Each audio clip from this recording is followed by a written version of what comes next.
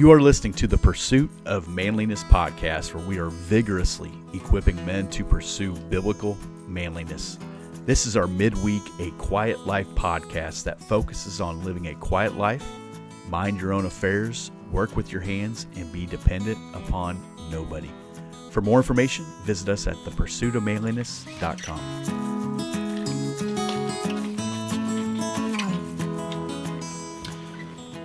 In Tribe each week, we have a challenge video, and the challenge is designed to get us to consider, where we are at as men, what season of life we're in, our perspective, what the Lord's trying to teach us. And you get, a large group of guys answering this challenge video throughout the week. You're going to get a lot of fresh perspectives. And the challenge this week is, what season are you in that you think God is preparing you for something else? And we talk about every week in this Quiet Life podcast that you aspire to live a quiet life. There's a preparedness that happens in the quiet life. When the quiet life is a biblical life, there's a preparedness. And what I mean is God is always preparing us for something. He's always getting us ready for that next season. They used to say in athletics, I'm sure they still do, what got you there won't keep you there, right? Like what got you to make the team isn't what's going to keep you on the team. You got to continue to work and put in more effort. And so there's a large aspect of that when it comes to the Christian life, that we're continually growing and striving to be better and do more. And we're not trying to earn our salvation, but we say, man, I'm not going to cheapen it either. I'm going to make sure I get everything I can out of this life. Joshua chapter 5, verse 12, and the manna ceased the day after they ate the produce of the land. This is the Israelites' first Passover in Canaan. They ate all the goodness of the land, and God said, okay, by the way, that manna source, that's over. And there was no longer manna for the people of Israel, but they ate the fruit of the land in Canaan that year.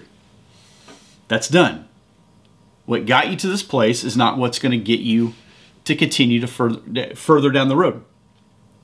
And as I said, there's a preparedness, there's a quietness in that preparedness, right? And in particular, I want to talk about this today. We're talking about Joshua. God was preparing the Israelites, but more specifically, God was preparing Joshua really for what you see in Joshua chapter 6, which is the fall of Jericho. There's no military commander that would say that's a great strategy. There's no leader that would say, hey, makes sense to me, right? Like that drum's been beat ad nauseum, right? We've talked about that enough. I don't think the fall of Jericho is about leadership strategy as much as it is God going before his people, specifically in this case, Joshua, and preparing them decades before they ever get to that place. If you go all the way back, what is that? Numbers chapter 13, Joshua and Caleb, they're the two of the 12 spies that go in to spy out the land and say, oh, it is a good place. We need to go in there, and boy, God has given it to us. I mean, look at the fruit of this land. I mean, this is prime. This is like beachfront property, right? Like that is the place that I can't believe we're going to get to live there. I can't believe we're going to get to work there. I can't believe we're going to get to eat the food there. And if you remember correctly, the 10 spies that came back with them said, it's a terrible place. You don't want to be there. We look like, just insects compared to them. They're going to kill us. They're going to wipe us out. And the people revolted against Moses, revolted against Joshua and Caleb's positive message, and they wanted to stone them. They wanted to kill them. God says, fair enough. How about 4 decades just wandering around for a while? How about this? Why don't we wait until all the generation that you're convinced that I'm just bringing you in to die? Why don't we just wait until that generation dies? And then none of you, except for Joshua and Caleb, will get to experience the promised land. All the things that you're worried about, that next generation, they'll get to experience that. So here's Joshua and Caleb for the next 30, 40 years walking around, and people got to be giving them the stink eye. I wonder how many conversations they had about that. So tell me, what was it really like over there? Do you really think we could have lived there? Do you really think God was doing it? I mean, you think that this conversation had to continually come up, and I got to believe there are times when Joshua and Caleb are laying in their bed at night, staring at the ceiling going, why did we not say more? Why did we not do more? You ever had that in your life? You look back and think, why did I not do more? Why did I not say more? Why did I not take more risk? Why did I not enjoy that more? Why did I not pursue that more? I imagine they were, but as you know, God's certainly not done with them. You see Joshua with Moses, learning from his leadership. Moses, for all of his flaws, was an incredible leader when it came for interceding on behalf of his people. I've served in church professional, like as far as being on staff, for about 20 years now. And I've seen some people do some really jerky, mean, disrespectful things to a pastor, their family sometimes, to the church. I've had people say some really not nice things about myself, even recently.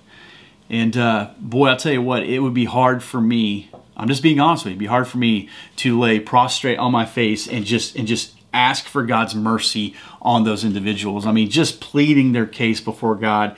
I don't do that well. And some of you guys listening to this or watching this, you've been pretty crummy to your pastor before. Do you think he's praying for you? I hope he is. Because if he's not, I don't know who is. But here's Moses praying for the people of Israel. I got to imagine there's times where Joshua asked Moses, why are you doing that? And I got to believe Moses is going to look at Joshua and saying, I'm praying for you too, brother. Okay, this ain't just they're bad, we're good. I think he's praying for the whole assembly. And Moses continually intercedes on behalf of the nation of Israel. I got to believe that Joshua's he's going to learn from that. You have all these different things where, again, the fallout from the report to Moses praying for the people, Moses getting frustrated about their complaining about food and about water and all that, and smacking the rock a couple times, and God telling Moses, man, you're not going in. You're not going to be going in there. And so here's Joshua learning from Moses in this quiet preparedness. What is God quietly preparing in you? And I say quietly because I think sometimes when something happens in our life, or something we get excited about, or something we're inspired by, we feel like we got to broadcast it to the world. I've shared with you guys before, and I didn't share what it was. There have been times in my life that I have felt like specifically the Holy Spirit has told me, that is just for you. I did that just for you. You had that experience just for you. That ain't a podcast topic. That's not a social media post. That's not something to text all your friends. No, that was just for you. So in the quietness of your heart, just consider that. God, what are you preparing for me to do? The easy answer would be, well, nothing. No, he's doing something. And if we don't think there's something, then we need to figure out, okay, what's going on here? So once Moses dies, Joshua is now in charge. He's now going to lead the nation of Israel. Now, you're probably not going to lead the nation of Israel, but I don't know about you, but I have found myself in a place where suddenly I'm no longer in the younger circle. I was just talking to our staff about this today, and I am more than okay with that. I'm actually glad I'm not in that quote-unquote younger circle. I think it gave me an excuse, whether it was deliberate or not, to not be that responsible, or to make a lot of excuses, or to do some things in a ridiculous way. Well, now I feel like I'm getting to an age where I see things a little different. That doesn't mean I'm better. It just means I'm seeing them different. And I think Joshua gets to an age where God says, now you start to see some things different. That older generation, they're gone. You're up. Look, man, if it's just you and I, and this older generation before us who has fought for the things that matter the most, who took a stand on conviction when it came to the Word of God, who took a stand on morality, who took a stand on marriage, who took a stand on raising your children, who took a stand on going to work and paying their bills, who took a stand on taking care of your property, who took a stand on being responsible, who took a stand on being faithful and knowing that they would show up well, when they're gone, who fills their shoes? I know in our church we've had some older people pass away and nobody's filled their shoes. There's a vacancy. So they labored all these years, and everybody around them took the good of what they did, but nobody picked up the baton and ran with it. I think that's a tragic, tragic way to live your life for the generation that follows. I don't want to be the guy that drops the baton.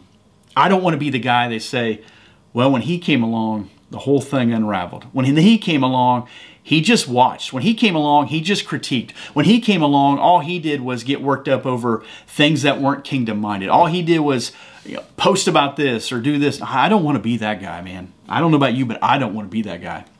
I got enough things I'm concerned about my own life. I don't want to be the guy who actually makes it worse or doesn't want to grow up. Joshua's at a place where he's going to be doing some growing up. And so now he's going to lead the people into the promised land. And I find it very funny that the people said, just like we listened to Moses, we'll listen to you. I would, if I was Joshua, I'd call time out and say, don't do it that way. Do it different, because you didn't listen to Moses. You didn't listen to God. All you did was grumble and complain the whole time. Well, guess what Joshua gets? A bunch of people who are probably going to be doing the same thing. And so here's Joshua in these quiet moments that we don't even read about. I mean, and if you want to take this to another level, then you look at Caleb.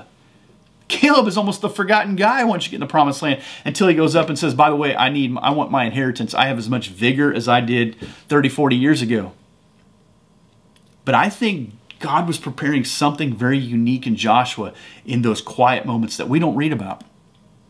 We don't get a ton from Joshua's preparation, except for with Moses, now you're leading the nation of Israel. And then you have this Jericho moment. Joshua chapter 6, they go into Jericho and they march around and they're shouting for the Lord. And what did Joshua do different than Moses?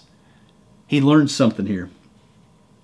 So when he sent the spies in to check out the land, he did it secretly, didn't he? So when he went in, they went in and they talked to Rahab, but Joshua didn't announce, hey, we're sending a bunch of spies. You know why he did that? He learned his lesson. He said, if they come back and they give a report that it's good, whatever, and one of them defects from the group and says, but by the way, it's scary and it's overwhelming, it's intimidating. You know what the generation before us did? They didn't try to scare us. They tried to grow us. The generation before us tried to mature us, to say, oh, don't be running around on your wife. Hey, make sure you're saving some money. Hey, pay your bills. You know what? Go to work every single day. You know what? Find a church, get involved, get invested. I mean, the generation before us, they had flaws just like we do, but they tried to model stability. They tried to model responsibility. I don't know if we've picked up that baton. And so we need to learn from the people that have come before us, but then God is going to do something unique in you and I that didn't look like the generation before us. But I believe it's better. Because what God does through Joshua is better than what he had going on with the Israelites wandering the desert floor. He says, I'm giving you the promised land. I'm giving you what I had promised 4 decades earlier. I'm giving it to you. You're going to get to live there, eat there, work there, and you're going to reap the benefits of a land that you didn't even labor for. I mean, they're going to have to work, and they're going to be a mess. Could God be preparing you for a Jericho moment? Now, I don't think it's going to look like a literal city that you're going to march around and take. I don't believe that at all. What I'm asking is God preparing you for something bigger in your life right now than you can even see with your own 2 eyes? Maybe something bigger that you're not announcing to the whole world. Could God be preparing you for something better than what you got going on right now?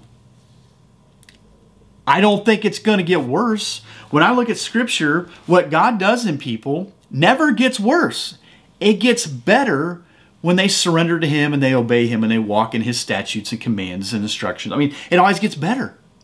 It doesn't get easier, but it gets better. The rewards are far greater. Now, the opposite of that is true as well. The destruction is far worse when they fail. So in this quiet preparedness that we keep talking about, this quiet life idea, is God stirring something in you that's new? Man, something that you're like, I feel it, I think it. This is not wishful thinking. This isn't like pulling the lever and getting something from the God prize vault or a Christmas wish list. I'm saying that needs to be our prayer. God, would you quietly prepare me for something? So that when I get to a Jericho moment, oh, Joshua is there 4 decades of life and leadership and instruction and wins and losses. 4 decades for that one moment. How long have you been on this planet? Could God have been preparing you for 4 decades for something far greater than what you can ask or imagine right now? Now, after you get through Jericho, wouldn't it be great if they lived happily ever after? Well, they didn't. They have the fall. They have the problem with AI. You got Achan sin. You're going to continue to go through this where it's like it doesn't get easier, but it will get better. I think it was that Joshua lived 110 years. I don't know if you and I are getting 110 years, but wouldn't it be great if it could be said about us? And that guy walked with the Lord. He had some incredible battles in his life. He trusted that God would lead him and guide him and go before him. And he modeled all the things that the generation after him should follow in. That's what Joshua did. He tried to model all the things that he wanted the generation after him to follow in because he saw what Moses did. He saw what happened there. He saw Moses' prayers. I think Joshua probably prayed emphatically for the people of the Lord because he saw Moses do it. He learned from the experience in life, and he allowed God to write a better story. I want you to think about that. What is God quietly preparing in you? Quietly stirring in you. And if your first inclination is, I'm not sure. You know, when I watch the challenge video for the week, and I make the challenge video, but I don't know my answers when I make the videos. When I made the video was several weeks ago and I watched it was Monday, I don't have my answer. I don't exactly know. I think I might know, but I don't feel confident enough to verbalize it yet, so I haven't made my challenge video yet. Maybe by the time this thing airs I will, but it takes some time. It'll take some time, but I will say this. I'm expecting God to do something pretty remarkable. And to expect God to do something pretty remarkable, I'm never going to be able to earn it, but I am going to walk in His truth. I am going to do my best to obey what Scripture says. I'm going to do my best to be a sound man of God. I'm going to do my best to model characteristics and behaviors and aspects of responsibility that I want my kids, my future daughter-in-laws, son-in-laws, that I want them to model. I'm gonna do my best to model that, because someday I think there will be a Jericho moment. Now, I don't think there's just one moment. I don't think there's just one. That wasn't the only battle Joshua faced, was it? It was a big one. It gets a lot of publicity. It's pretty popular, but it wasn't his only battle. You'll probably have some battles. You'll probably have some things that are more popular than others, that are more visible than others. But you know, every day there's these small little battles. Every day there's these small little victories that you're trying to pursue. And I think that's what happened to Joshua. Every day for at least 40 years, he conquered those smaller battles. So when he got to that place, God wasn't like, okay, now I need to load you up with a whole bunch of skill. He's like, no, you already got it. How'd you get it? You've been doing it for 4 decades. So Joshua was more equipped to lead the nation of Israel than even he realized. And I think that's true with you and I. We're more equipped to be men of God, to be disciple makers, to evangelize people who don't know Jesus. We're far more equipped than we will ever admit or recognize. God knows what we know. He'll bring it to memory. I want to encourage you with that. In that quiet preparation, Joshua was being prepared and equipped for a Jericho moment. Perhaps you and I have some Jericho moments in our future. Today is a day for preparation. Today is a day for growth. Amen? Think about that. Take a look at Joshua chapter 5, Joshua chapter 6. Amen? I'll talk to you in a little bit. Thank you for listening to the Pursuit of Manliness podcast. If you would, make sure to visit iTunes and leave a 5-star review to let others know what you think of this show. When you get a chance, make sure to visit thepursuitofmanliness.com to see what is available in the gear store, find more information out about Tribe, and much more. Thanks for listening, and let's keep pursuing biblical manliness.